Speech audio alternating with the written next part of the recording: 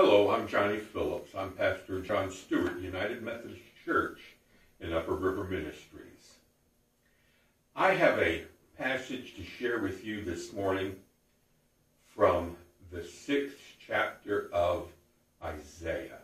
It is Isaiah's calling into ministry.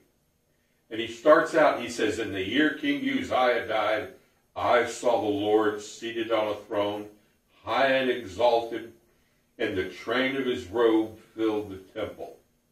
And then he talks about heavenly creatures that had wings, and he talks about being in the environment when they were saying, "Holy, holy, holy is the Lord God Almighty."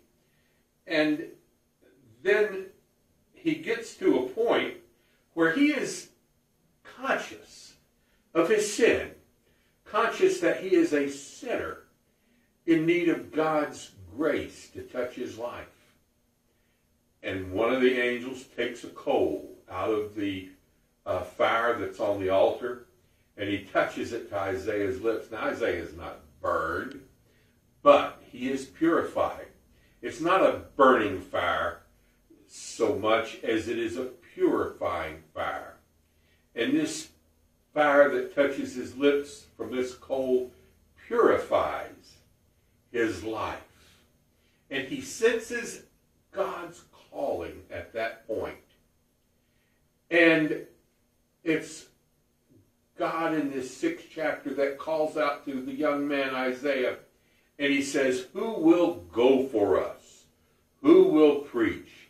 And Isaiah responds with those words, "Here I am, Lord, send me." It's a powerful passage. It happened to Isaiah. He was in the temple. He was in God's house. He was attentive to God's voice.